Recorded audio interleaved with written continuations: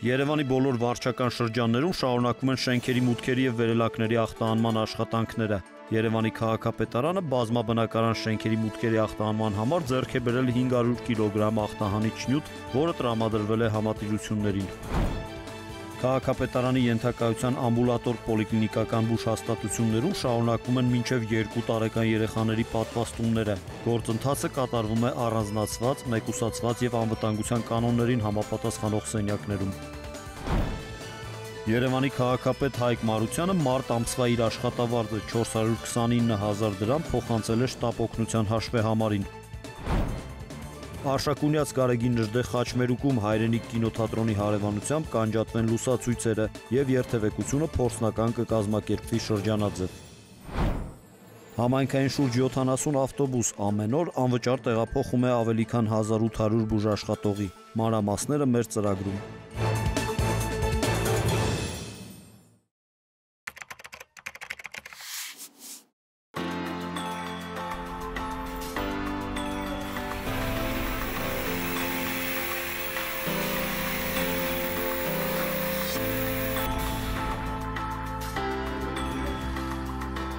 Ջերմություն չունես, բարի ճանապարհ քեզ։ Ամեն առավոտյան, երբ որ վարորդը գալիս է, ջերմաչափումը կատարում եմ եւ բարի երթ եմ ցանկանում։ Իրանց տալիս ենք ձեռնոցներ, ալկոգել եւ բժշկական դիմակներ։ Արտակարգ դրությունը փոխեց նաև քաղաքապետարանի ենթակայության Երևանի ավտոբուս ընկերության աշխատակիցների գրաֆիկը։ Երևանի քաղաքապետի հանձնարարությամբ պարետի ցուցումով ընկերության ավտոբուսներն այս օրերին անվճար տեղափոխում են բացառապես բուժաշխատողներին։ Ամսի 3-ից իրականացվեց քաղաքապետարանի ենթակայության տակ գտնվող թվով 27 պոլիկլինիկաների աշխատանքը, իսկ ամսի 6-ից իրականացրեցինք եւս 6 առողջապահության նախարարության ենթակայության տակ գտնվող բժշկական հիվանդանոցների սպասարկումը։ Երեկ երեկոյան մենք ստացել ենք եւս մեկ հայտ Նորքի ինֆեկցիոն հիվանդանոցից 6 միավոր ավտոբուսով այսօր եւ այդ նորից նրանց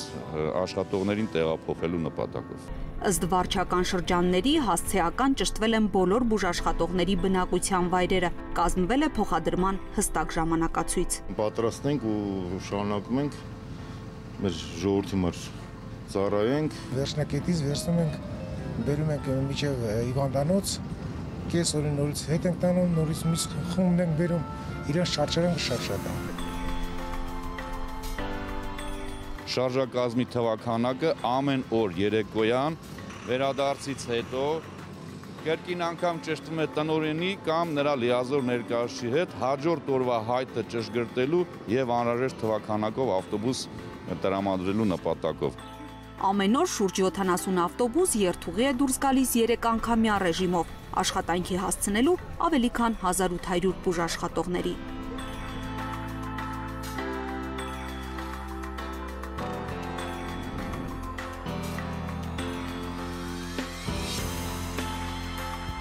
Ուրախ տրամադրությամբ գնում ենք աշխատանքի, փորձում ենք կատակներ անել, որպեսզի շեղվենք այս ամեն ինչից։ Վարորդները սիրալիր մոտենում են, մեզ սպասարկում են։ Դժվարությունները չենք ունենում մենք, հանգիստ մեր սպասված ժամին արդեն ավտոբուսը մոտենում է, մենք նստում ենք։ Լավ է, որ այս ավտոբուսներն եղավ, թե չի ասենք միշտ տաքսիով են գնում գալի։ Հասնում ենք ժամանակին, որպեսզի օգնություն ցույց տանք մեր ժողովրդին։ Իրար հետ ջերմ զրուցելով բավականին բարձր տրամադրությամբ գնում ենք աշխատանքի, գիտակցելը, որ դա մեր մասնագիտական պարտքն է։ Յուրաքանչյուր հերթափոխից հետո ի դեպ ավտոբուսներն ախտահանվում են հատուկ նյութով։ Ֆրանսիական հատուկ սուրֆանյոս է կոչվում նյութի անունը։ Այդ նյութով ախտահանում ենք, որ բժիշկները անվտանգ երթևեկեն։ Արտակարգ ժամանակացույցով աշխատանքի մեկնող տարբեր բուժհաստատությունների աշխատակիցներին մեկտեղել է մեկ նպատակ՝ համատեղ ուժերով հաղթել համաճարակը։ Այդ մնաց տանը հա stay home այդ կարգախոսին կուզեմ որ բոլորը հետևեն։ Կարծում եմ որ դա միակ լուծումն է այս պանդեմիայի ոնց որ կանխելու համար։ Մենք աշխատում ենք որ իրենք մնան տանը, որպեսզի կարողանանք այս փորձությանն էլ դիմադրենք եւ հաղթանակով դուրս գանք։ Ամենքը իր աշխատատեղում, ամենքը իր ինքնամեկուսացմամբ եւ աստուծորությամբ անպայման դուրս են գալու այս վիճակից։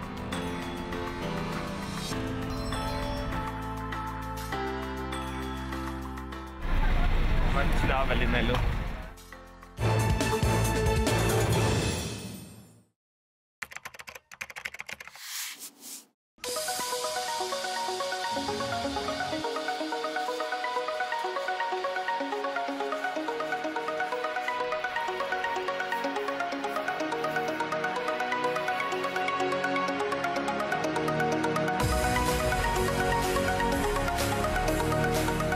Քաղաքապետարանի կողմից նախաձեռնությունը միայն տարեցների եւ այն մարդկանց, ովքեր որ ռիսկի գոտում են։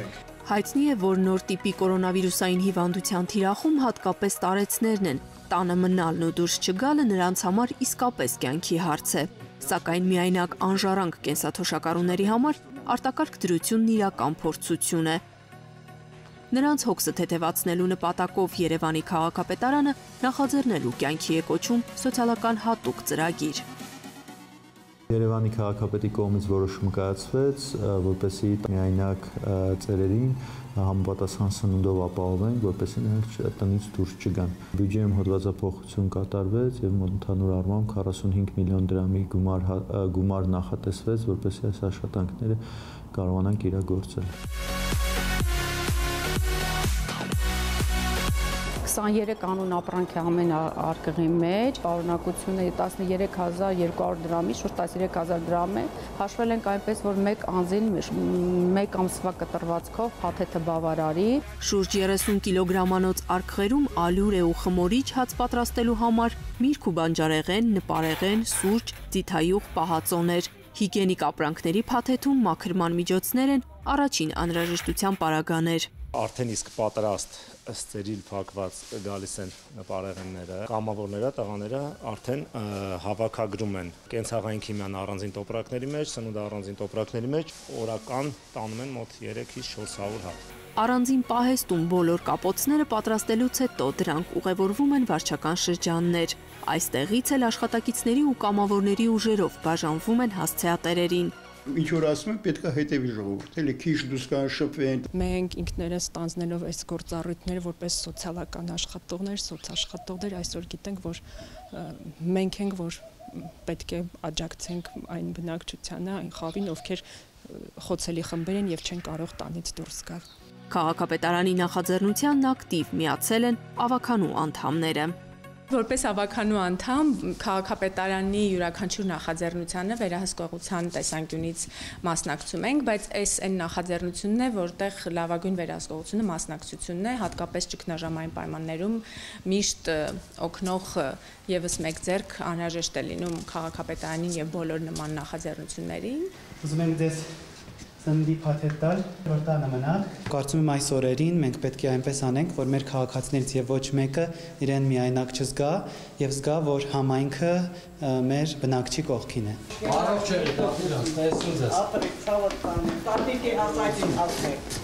Տանը մնալը շատ դժվար ասած դեպքերում իմ համար։ Դե եթե մենք չօգնենք երիտասարդները, տարեցներին ելով պետք է օգնի։ Բարև ձեզ։ Ո՞նց եք։ Հալա ո՞նց ուրախ։ Մենք ձեզ մի քանի բան ենք փոխանցել, դեմ չեք։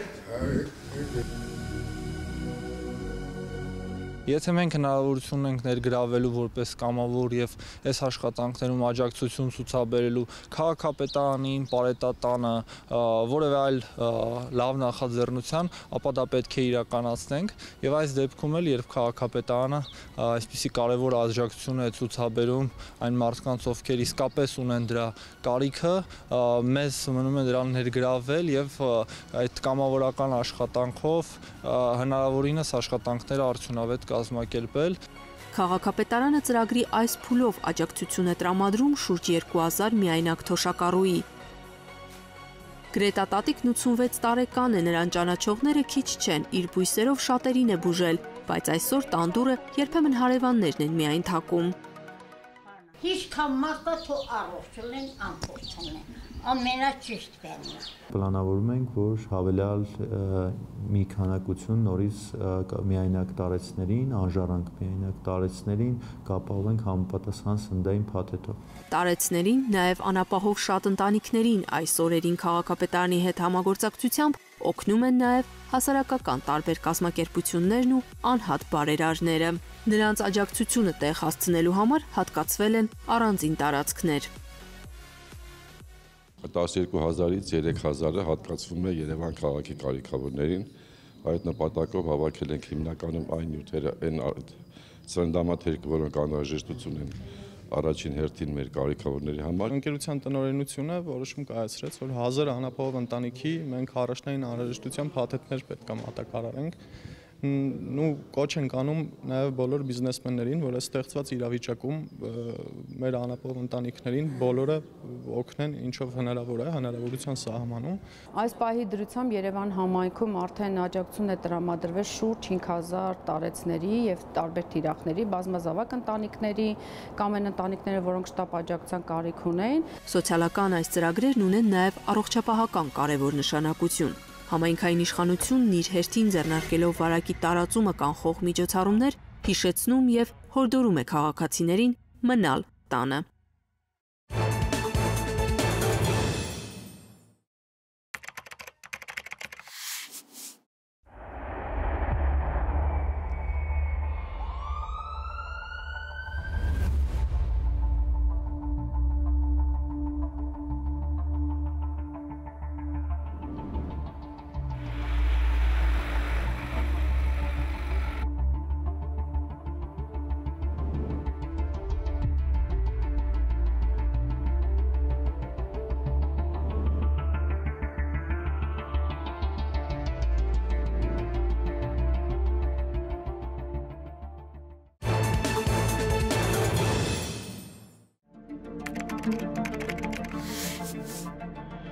Արտակարգ դրությունը սրբագրել է Երևանի քաղաքապետարանի առողջապահական բոլոր հիմնարկների աշխատանքի տեմպն ու գրաֆիկը։ Առաջին գծում շտապօգնության խմբերն են, զինված ու պատրաստ։ Մեր համազգեստի վրայից հագնում ենք հատուկ պաշտպանիչ համազգեստը, որպես ձեռք մնանք վարակվելուց։ Հագնում ենք պաշտպանիչ հիմակ, ու վերջ գնում ենք առաջի դիցը։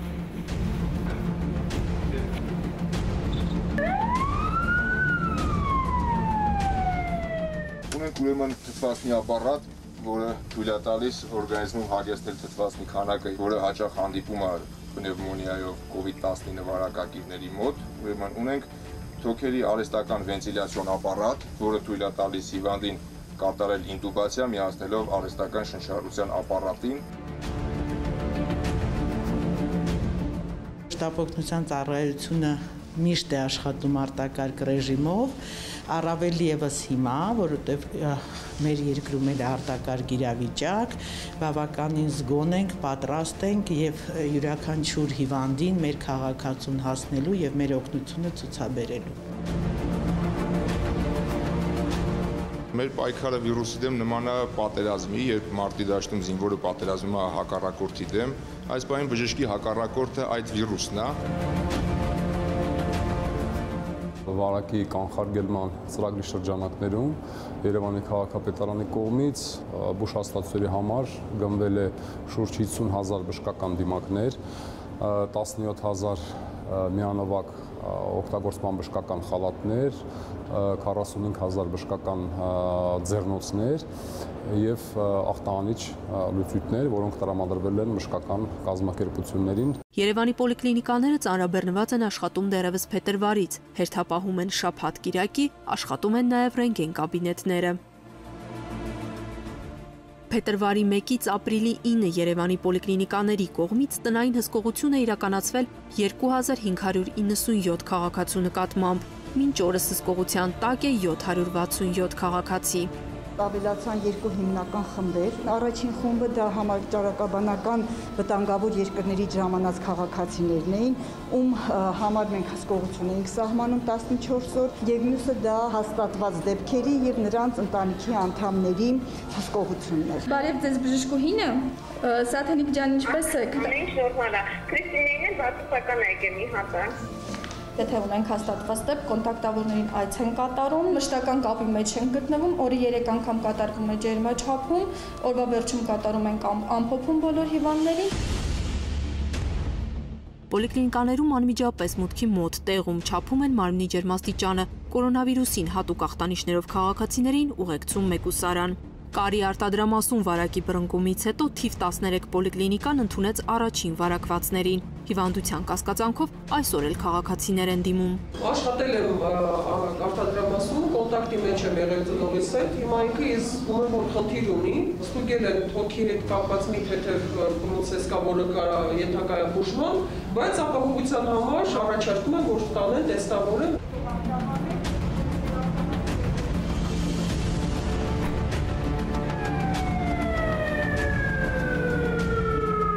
Փետրվարի 1-ից մինչև ապրիլի 6-ը ընկած ժամանակահատվածում ուղեգրվել է նոր ինֆեկցիոն հիվանդանոց հսկվող քաղաքացիներից 125-ը, որոնցից 125-ից 65-ի մոտ արդեն հաստատվել է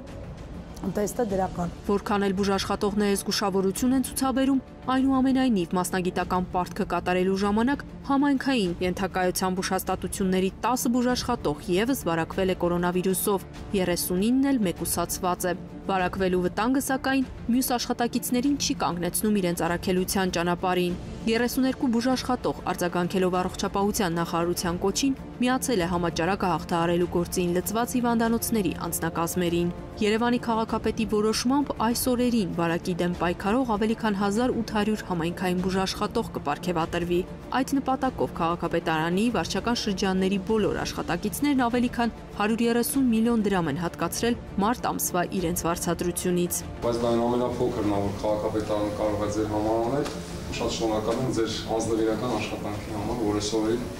առաջնագծում այս ծանր աշխատանքը տանում եք դուք։ Մեզնից յուրաքանչյուրը ևս կարող է միանալ այս պայքարին իր ձևով, մնալով տանը եւ կանխելով վարակի տարածումը։